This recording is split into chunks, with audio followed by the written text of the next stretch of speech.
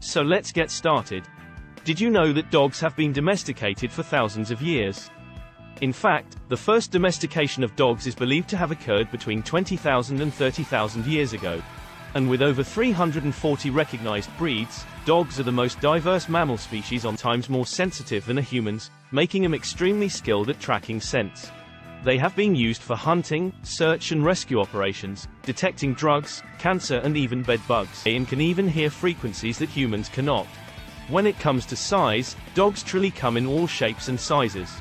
The Basenji is the only barkless dog breed. They yodel, whine or scream instead of barking. On the other end of the world's smallest dog breed is the Chihuahua, and the largest is the English Mastiff. Many of us think of our dogs as members of our family.